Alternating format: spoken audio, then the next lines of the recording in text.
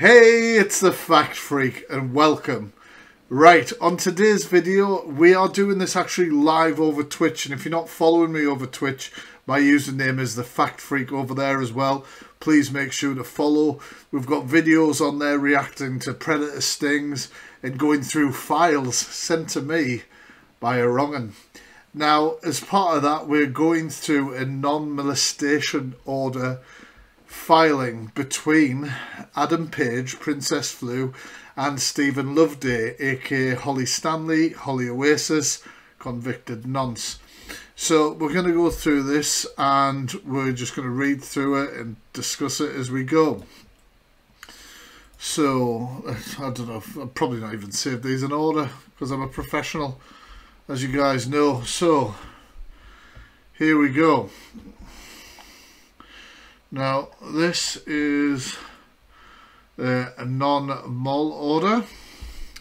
So, a non-molestation order has to be between somebody that has been in a relationship with somebody, and that is another reason why I believe that Princess Flu and Holly Stanley did engage in a relationship.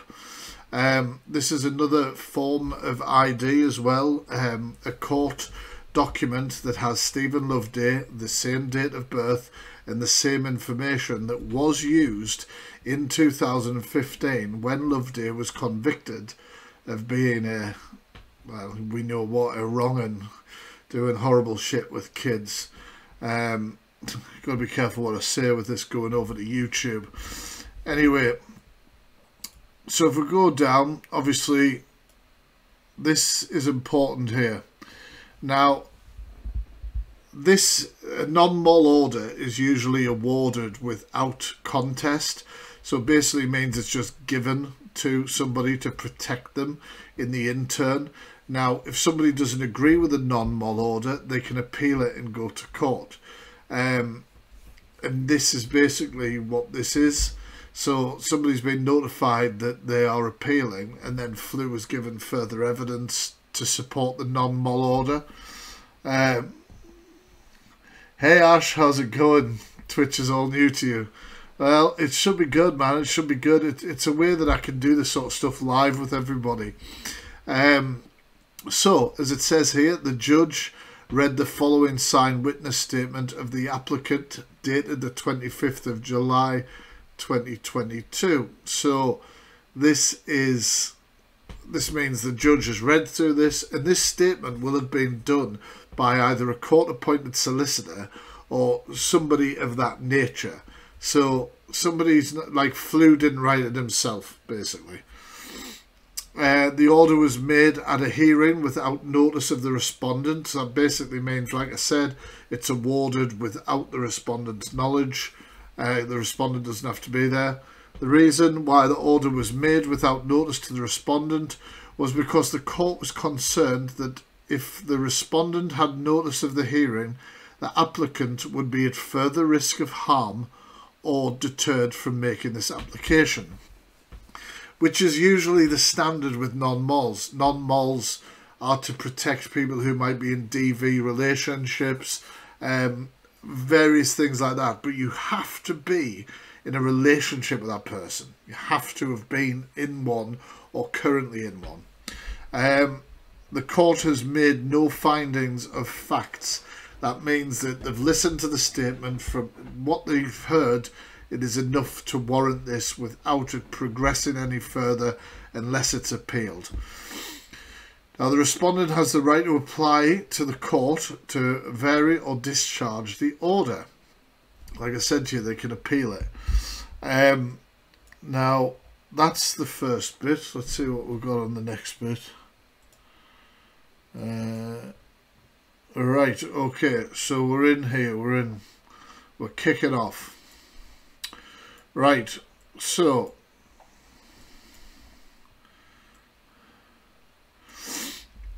now the statement will be Exhibit 1, of course, because it will be entered into court. The statement of Mr. Adam Page, as we know, that's already public information. That's already public information. And this is at the family court. Once again, relationships, non-mol orders. Non-mol orders become criminal when there's, say, like, the judge may decide that off the basis of a non-mol order that the respondent mustn't communicate with the person serving the order, or they will breach the order and be arrested. And then it becomes criminal when that arrest is filed. But this is family court. This is, you've got to have been part of a family unit, relationship, etc. Pardon me, sorry. So, this obviously, like the dates here, the Law Act, that's just when the Act came into place for non-mols in 1996. And of course, the applicant, so the person who has applied for the non-mol order, is Princess Flew, Adam Page, and it's been served to the respondent, Mr. Stephen Loveday. Once again, Stephen Loveday on a court document. Now, this says this is the first statement. The way non-mol works is if the Loveday was going to appeal it, Loveday would make a counter statement with supporting evidence, and then Flew or Page or whatever has an opportunity to file another responding statement, and then they have to take those and the evidence to court. Right, so, like I say, Flew's got to have had this written by a solicitor, court-appointed solicitor, anything like that. I make this statement in support of my application for a non-molestation order made without notice to the respondent. I have suffered verbal, emotional and physical abuse by the respondent, most recently on the 24th of July 2022. At around 10 AM, the respondent came outside of my home and was shouting, saying, "Come down and talk to me." Now, we looked at text messages earlier on in our previous stream where it seemed like there was a fallout between Flew and Holly through text messages, and that was, if I believe rightly, that month, July 5th month, these messages were saved. Well, I believe. Am I right there? June, July, yeah. No, I'm wrong, aren't I? I'm wrong. May, that's right. At around 10 AM, the respondent came outside my house and was shouting, saying, "Come down and talk to me." I went downstairs and saw the respondent was throwing objects at my house aggressively.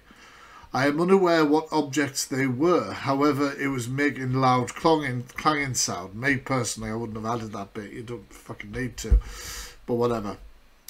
The respondent also rang my buzzer several times. I told the respondent to go away, and I ignored him. Then me messages on TikTok threatening, "You can say that we turn up to your house and we'll be visiting your mother soon." The thing is with this, if you're going to add something to this into a statement, and you can't then back it up, so say Holly says this is a load of bollocks, puts in their statement, their evidence, and then Flew ignores this bit, doesn't provide the evidence of what he's saying's happened, it would make Holly's case stronger, if that makes sense, because it would look like it's bullshit. If you say you have messages, you better have them, basically. I felt threatened and was scared by the respondent's comment. Prior to this, on the morning of the 24th of July 2022, the respondent held a live stream on TikTok where he announced my name and address and my mother's name without my consent and said, "Go to the address." Once again, if you're going to say that, you need to have proof. Which, if you know, I mean, spoiler alert, guys, Flew was awarded this non-molestation order. So I would suggest that Flew did have proof of a lot of these things. Sorry.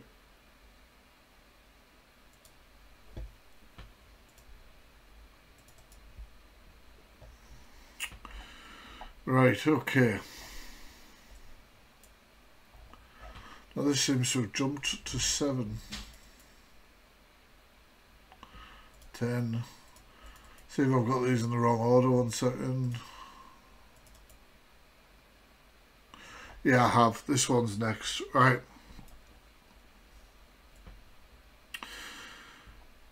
And of course, he was saying about the address, encouraging people to go to the address and to be fair, he hasn't done a really good job of hiding that. I know where Flu's address is, and that is the correct address. I believe the respondent was instructing third parties to harass me. 1 second, guys. I'll make me a little bit smaller here so you can see better. On the 21st of July 2022, the respondent threatened me on TikTok again. I thought the first one was the 22nd. I mean the 21st. Anyway, the respondent threatened me via TikTok again. He said, "Come out of hiding, I'm going to bring you down." I repeatedly block his accounts, but he creates a new one every time. I believe that this was the respondent, as he was posting the same images. So at this point, it sounds like he didn't know for 100% sure that that was Loveday, but he's appealing to the fact that it is likely. Prior to this, in early July 2022, the respondent physically abused me. He followed my car and dragged me out of it when I stopped. He kicked me and punched me repeatedly. I was scared for my life. He has continued to harass me on social media. The worst incident occurred in early July 2022. I noticed on my CCTV that an individual was stood listening through my door.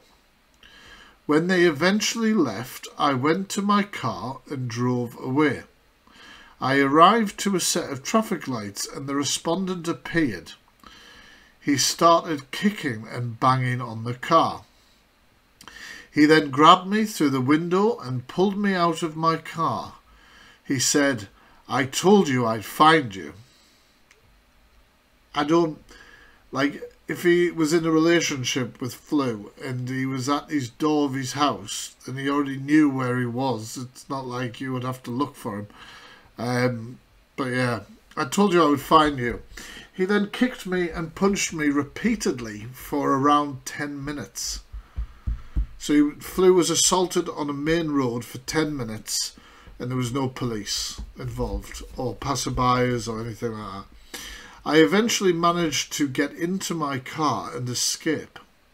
I sustained bruising on my face and grazes all across my body where he dragged me through the window. I mean, I don't think Holly Stanley's capable of lifting Flu through a window. I also sustained a broken nose. I contacted the police, but no further action was taken. I therefore seek urgent protection by the way of a non-molestation order. Now, if Flu can prove that that incident was reported to the police, he was arrested, he got NFA'd for it, then Flu has a case. Here we go. Thank you, Loveday, for putting your address again here. And not address, sorry, date of birth. Now, because the date of birth is significant, because the date of birth is what was used at court to prove that he committed the crimes in 2015 against children, so it's just more evidence. I was born on, I mean, that's, I don't know what that date's going to be, and that's new information for me. The respondent was born on the 15th of June 1980. He resides at whatever. He abuses alcohol, cocaine and cannabis. He is currently on probation and subject to an electronically monitored curfew in relation to drug-related offences. I think he was at the time. I think he was at the time of the application for this non-mol. It makes sense. The respondent and I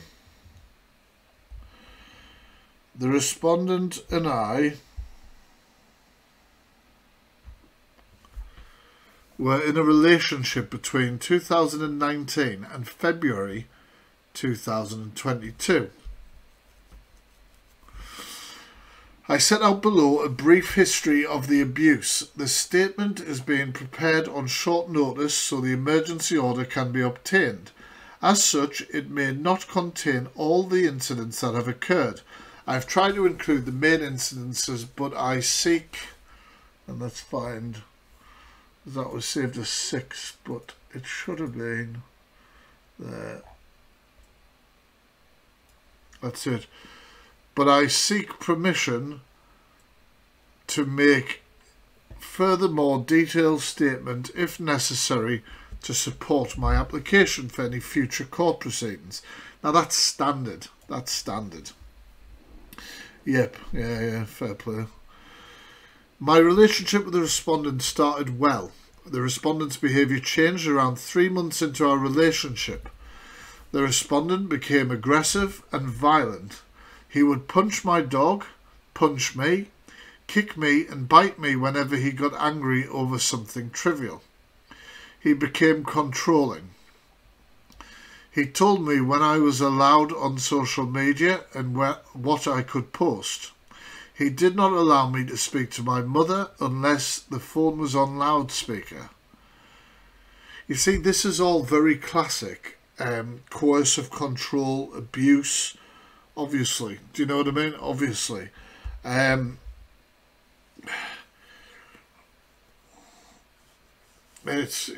Yeah.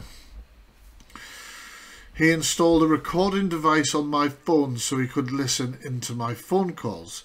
He did not let me wear makeup. He said it looks awful and you don't want people to see you like that. He removed my makeup when I continued to wear it without his permission. Whenever we were out, I had to look down, and if I looked at anyone, he would kick or punch me. He also verbally abused me. He would call me derogatory names such as slag, whore, and paedophile.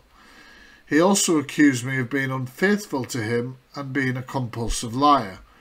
He called me a waste of space and told me no one liked me. This occurred daily and ruined my self-esteem. Now, on paper, that looks like a very textbook sort of, if you were to look up what abuse in a relationship were, a lot of those things would be given as examples of. Now, that doesn't mean to say this hasn't happened, but it does tick a lot of boxes like that. I don't believe that you would be punched and kicked in public without it being noticed, and things like that, like proving that somebody put a recording device on your phone. That's very difficult. Sorry, it's very difficult to not prove, but it's very difficult for that person to actually do that. There are sneakier ways people have done things. I've read like court cases where people have enabled like Find My Phone apps on their partner's phones and stuff like that, so they know where they are and shit like that. But yeah, anyway, let's continue. So, in early 2020, my dog urinated on my carpet. I attempted to cover and clean it before the respondent arrived. However, he saw the mark and shouted at me. He pushed me onto my side and punched my dog numerous times. I grabbed my dog to protect it and the respondent hit me repeatedly. He eventually left and went upstairs. I sustained black eyes and a swollen jaw. I was frightened by his erratic behaviour. 1 second. I've seen people getting punched and kicked in public and I've gone straight over to break it up. I don't care about my own safety. Well, this is it. Like, even if somebody's not as confident as you, for example, to go and break a fight up or get involved in the fight, people usually... no, there's a fight going on over there, or approach a member of door staff or whatever else. I grabbed my dog to protect it and the respondent hit me repeatedly. He eventually left and went upstairs. I sustained black eyes and a swollen jaw. I was frightened. You see all these things, broken jaws, broken nose, things like that, you would need to go to the hospital. So if you're making a a statement like that in a court order, one of my first things as a solicitor defending would be, well, he said this has all happened, but where's the medical evidence? Where's the medical files? Where's photos of injuries? Where's anything like that? Stuff like this could be easily sort of disproved. So like I say, you never mention anything unless you have evidence of it.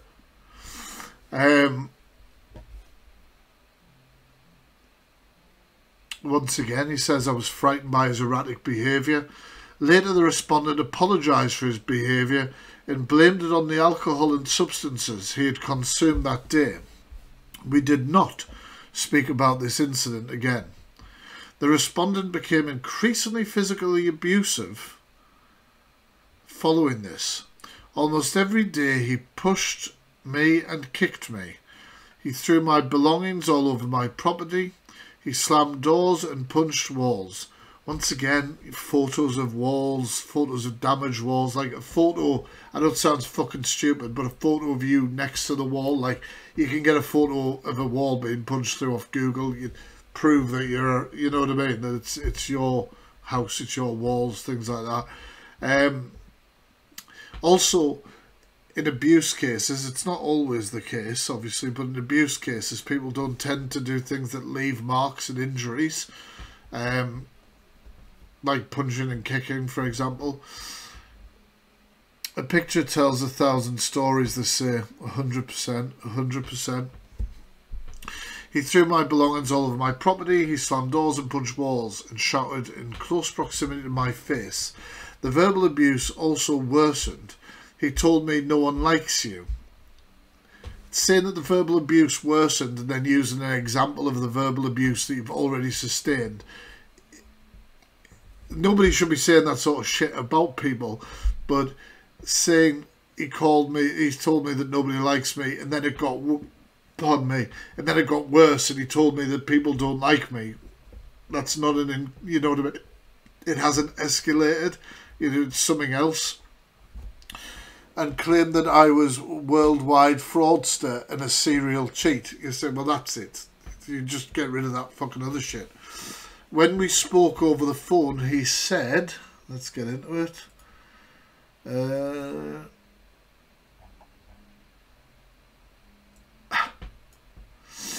1 second, I need a drink. I need a fucking drink with a percentage after this. I'm going to fucking get you. And fucking talk to me, bitch. I did not call the police because whenever I did, the respondent... I say that's a contradiction. I did not call the police because whenever I did. So that means you did call the police. Do you see what I'm saying? Like, you can't, like... You'll be so careful. I'm surprised the solicitor actually submitted this to court with a contradiction like that. I did not call the police, but whenever I did, the respondent also called the police and told them I was lying. Why would the respondent be calling the police to say that you're lying if you didn't actually call the fucking police yourself? Like, it doesn't make sense. He also frequently told me that he had contacts within the police that told him whenever I called. His derogatory comments caused my health to deplete.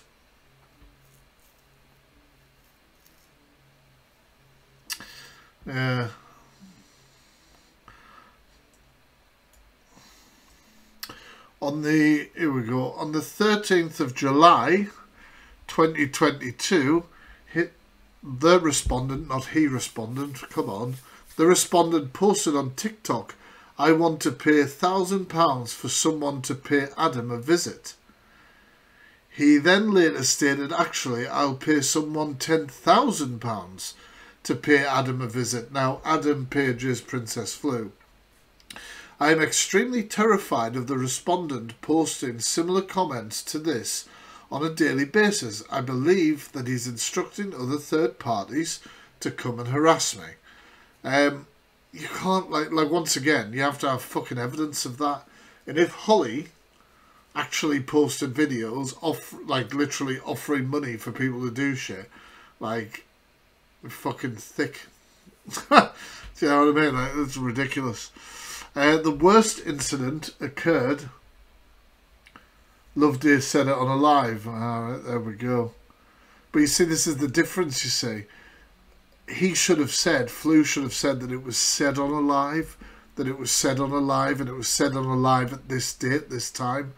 Do you know what I mean? Like, he said that he's posted a video, posted on TikTok, and that's, like, things like that. If I was a defending solicitor, I'd pull that apart. The worst incident occurred in July 2022. Well, if I was writing this statement, I'd put that as the last point because I wouldn't want to lower the severity of everything else by putting this is the worst one. But by the way, here's some other shit. Do you know what I'm saying? The worst incident occurred, which makes it actually think that this is a court-appointed solicitor, because a court-appointed solicitor has very little time. So they'd sit down with a laptop and Adam would just, this is what happened, this is what happened. And it'd be why some of these, like point 11, point 12 or whatever, have multiple things inside of them, which really shouldn't. Yeah, that makes more sense. The worst incident occurred in early July 2022. It seems like a lot happened in July. The respondent physically abused me. He followed my car. You see, that's the same thing. That's the same incident. I would be asking as a defendant solicitor, is that two separate incidents or what? Dragged me over when he stopped. He kicked and punched me repeatedly. I was scared for my life. And he's continued to harass me on social media. That point 11 doesn't need to be in if it's the same fucking incident. It just doesn't need to be there. Since this incident, the respondent has posted videos about me and my family repeatedly on social media. He's posted images of me, descriptions of my property, my mother's property, and descriptions of my car. I believe that he is sharing my personal information on social media so that I will start talking to him again, so that he will stop this behaviour. He has also called me a benefit fraudster and a paedophile.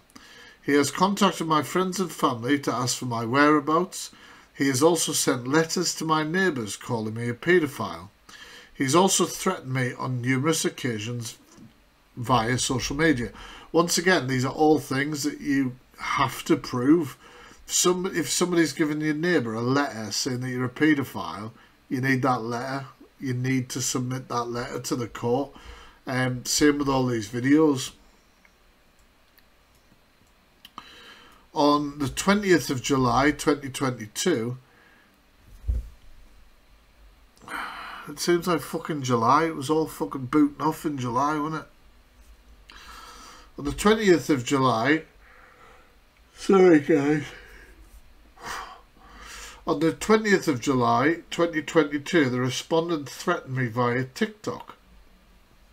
I started a live stream and the respondent sent me a direct message saying you're going to die.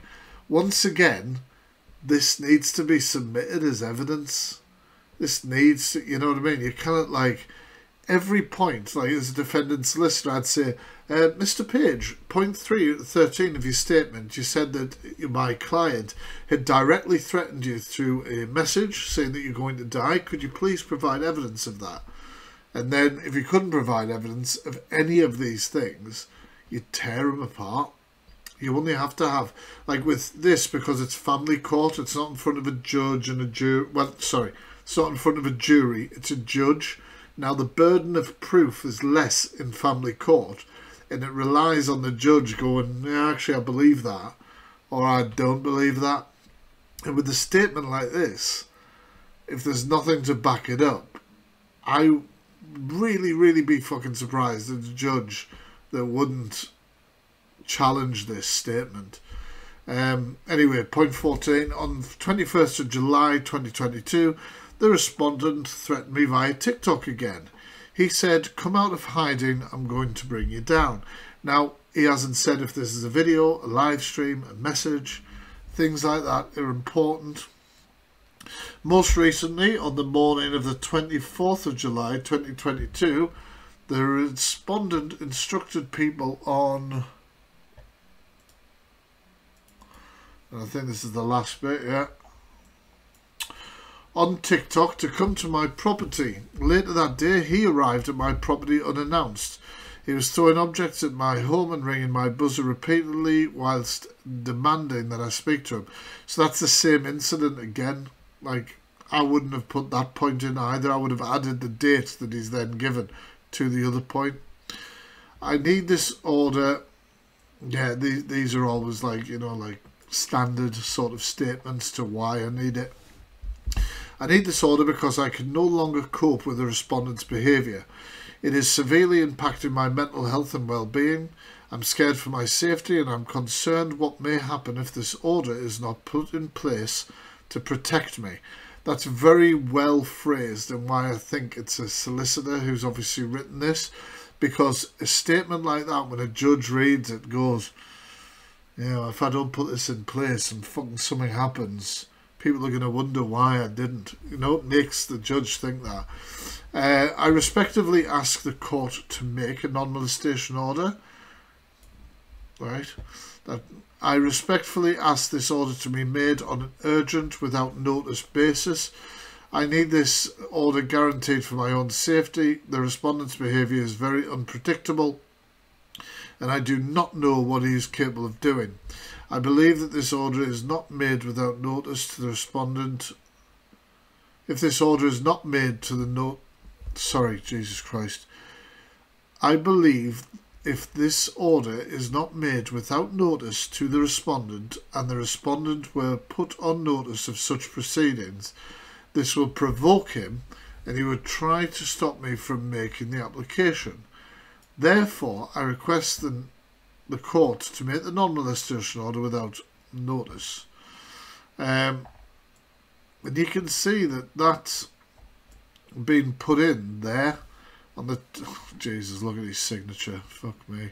It's been put in on that date, which is obviously pretty close to all of these sort of accusational time period that Flu's given. Yeah, it's kind of like, I don't know, like, what do you guys think over on YouTube? What do you guys think over on Twitch? Do you think Adam Page is telling the truth here, or is the lies? I think there's a smattering of bullshit throughout the whole thing. I do, however, believe that Adam Page and Stephen Loveday were in a relationship at some point. I really do. I really, really fucking do. And I think that because I've seen text messages between Loveday and somebody else where they say that Flu's gone to the police because Flu is claiming that Loveday has shown him images of a child or something like that, and that that's what's caused all of this fallout. Now, Flu may have had disclosed to him by Loveday that he is a paedophile, but not had any evidence to back it up. So has done everything he can to basically, you know, try to get him in some way. But yeah, my gut feeling, guys, is that they were definitely in a relationship. You don't get a non-molestation order granted. You just fucking wouldn't. Like, first thing you would do is challenge and say, if I was in a relationship with you, fucking prove it. Like, a solicitor wouldn't entertain this, a judge wouldn't entertain. Nobody would entertain it at all unless there was proof that there was a relationship and a relationship had taken place. It wouldn't.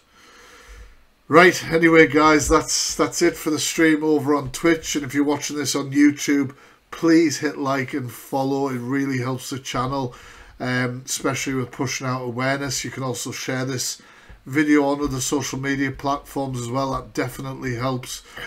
But I'm going to go and I'm going to fuck off and try and digest what I've just read. Peace.